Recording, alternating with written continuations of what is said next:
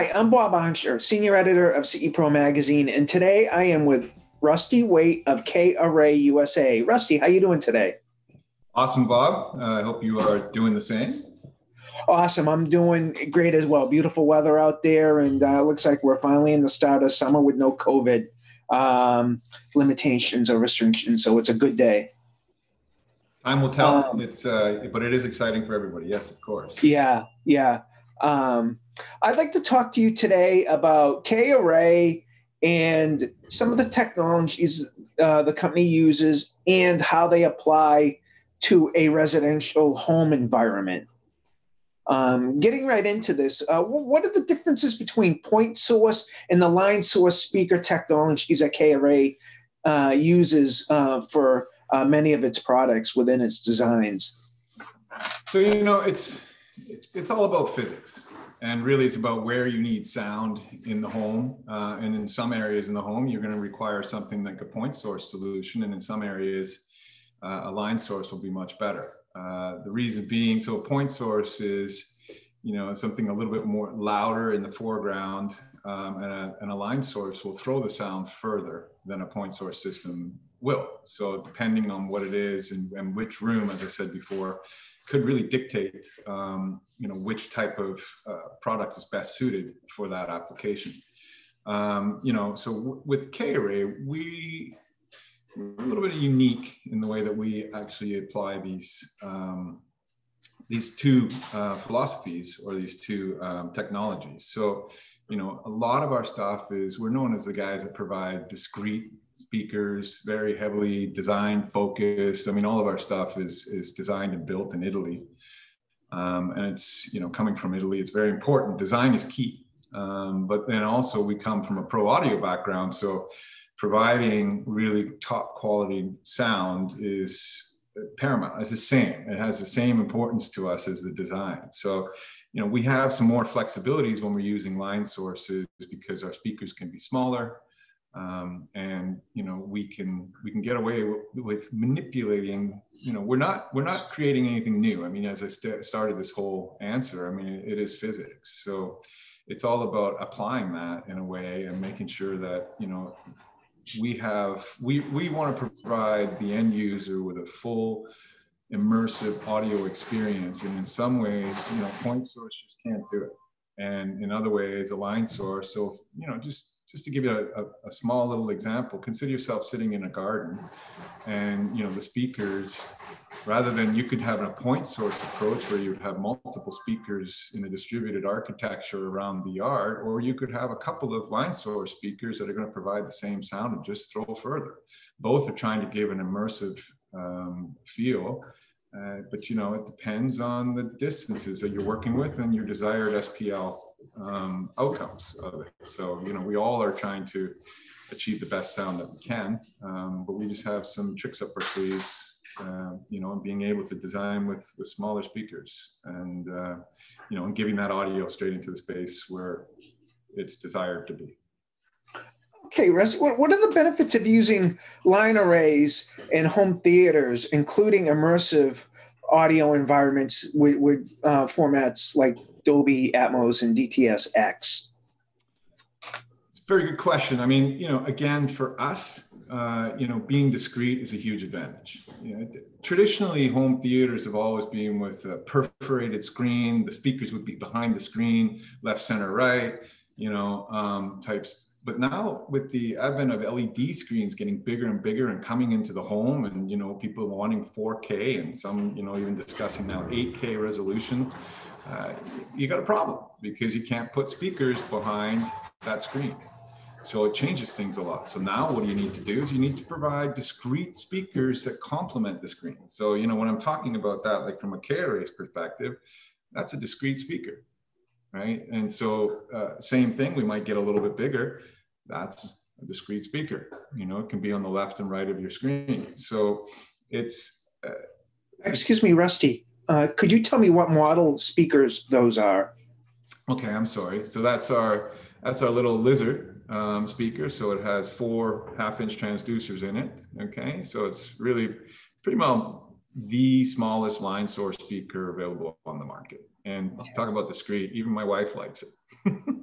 So, you know, this one here being the Viper, you know, and we've put these in, or dealers of ours have put these into home theaters. You've heard of the Samsung wall before. You know, the whole point of that wall is to fill the wall with picture. So where do you put the speakers? Well, so you have to be very discreet about it, and you need to be putting them into areas that can still fill the room with sound, because that's what we're trying to do. So, you know, and for us, intelligibility is key. How many times have you been in a theater where perhaps, you know, I can use my mother as an example. So her hearing is not at the same level as my hearing. So she has a harder time hearing things. So when you're delivering intelligibility into an area where everybody's sitting, you don't have to be as loud, you know, because you're reaching the actual person in that theater. And if you're building a larger theater, which some people are these days, you know, then you need to be accounting for that. And you need to be, you can't just put in point source speakers into a large theater, turn it up louder, because the people in the front are going to get a lot different experience than the people in the back. And we're trying to equalize that. And we're trying to make it to be consistent no matter where you're sitting in the theater. Okay. Based on that, now that we've talked about what a line array is, or a line source, and how it applies to a home theater environment, what best practices or tips do you have for dealers to implement line sources within a home theater environment? Well, I think, again, paramount, or what's really key is the left, center, right. Okay. And to me, it's the center channel. So if we start with the center channel, you know, that's key, because that's really what everybody's looking for. That's the dialogue, you know, and to get that to throw in an area. So imagine, again, let's take the wall as an example. So where do you put that center channel? Well, you know, we implement solutions also with companies such as Trinnov, who have a cinema processor, and enabling us to build a phantom center. So, and we put the speakers just underneath, kind of looking like a soundbar type, but then we also put another one on the top of the screen. And, you know, that way, then we can use that processor to kind of line everything up and enable so that full immersive experience that you're looking for when you go into a cinema. And, you know, being, again, I know I keep repeating myself a little bit here, but I think it's key. Being discreet is, you know, what people are looking for. They don't want to have a screen or a room full of black boxes. You know, they're a little less sensitive to the ones in the back, you know, or overhead.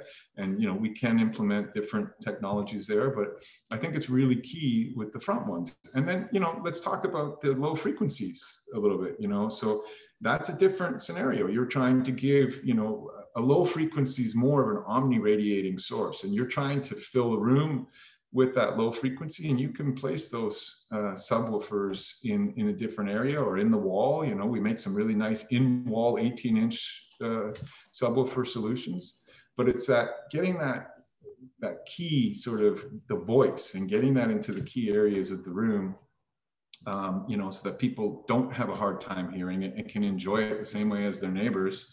You know, that's key. And, you know, the difference, again, what people don't understand, or I think what we spend a lot of time training people on, is that the SPL output of something like this, which is the Lizard again, okay, is going to be different than the SPL output of the Viper. Okay. And I think that if you're looking to, if you like to listen to things loud, then you need to get a little bit bigger. But at the same time, we try to still remain in that sort of discrete channel where you're not being obtrusive and, you know, taking over the whole room just for the speakers. And that way you can kind of fit in with the decor. So designers love K-Array because they can. And, you know, we can provide these speakers in any different color. You know, if you want them in a, you know, we do have little swatches where you can, you know, get any different color of the speaker that you want. You know, so we do provide that type of service as well. And that kind of really then blends into the rest of the decor of that room. And people are really proud to show it off. And, you know, when you come up with a little gold speaker, you know, like this one here, you know, people want to show it off to their friends and say, hey, have a look at this. And that's, you know, where K-Array does have some advantages over some other solutions. Okay, Rusty. Does Carey offer support in terms of system design, sales, and technical support to help dealers sell, design, and install these systems? Absolutely. I mean, you have to so think about KRA, or let me explain a little bit. So KRA is a family-run business out of Tuscany, Italy. All right. So we're not a huge conglomerate, you know, and we pride ourselves in actually where our dealers, we know them on a first name basis and we have relationships with them. And they'll throw us designs of what they're trying to do, and we'll work with them to try to give them the best solution for that room, you know. So that's one advantage too. You know, I think that we have all the tools, and through COVID, you know, where everybody was in a lockdown, us, just like many other manufacturers, we turned to Zoom calls and videos and, you know, training programs. So, you know, we've designed a certified designer course now where you can get into KRA a little bit more. You can, you know, it's a long course, but you can do it over time in snippets, and then we'll have like a Q&A, and then we'll do a quiz based on it so that you can become certified designer for KRA. And we do the same on the installation side. So, you know, a lot of our more on the commercial side of things, you know, end customers are asking for, you know, the install to be only done by a certified, a KRA certified installer. So those things are important, you know, and you can have your credentials then, and you've had the training from us. And, you know, I think then at that point, everybody wins, because the dealer is understanding how we work. We work tightly with them. You know, I have a team here in the US that we run with those designs together with the dealer, and we try to educate on that front. If it's a bigger project and we need some more assistance, we can pull it in from Italy and they'll help too. So, you know, we are a team, a close-knit team. It's a family-run business, and we pride ourselves again on having that direct relationship with our dealers, who then can actually feel supported when they go to their customers and you know, suggest a KRA solution. Okay, Rusty, where can dealers go to learn more about KRA? So you can obviously hop onto our website as the first instance. You know, that's www.k-array.com. And from there, you know, we have also a lot of playlists through YouTube. We've done a lot of YouTube videos, so you can have a look at our different technologies, as in some of them that we've touched on today, and then even more, you can take a deeper dive. And then, you know, we also have all of our marketing material available on issuu.com.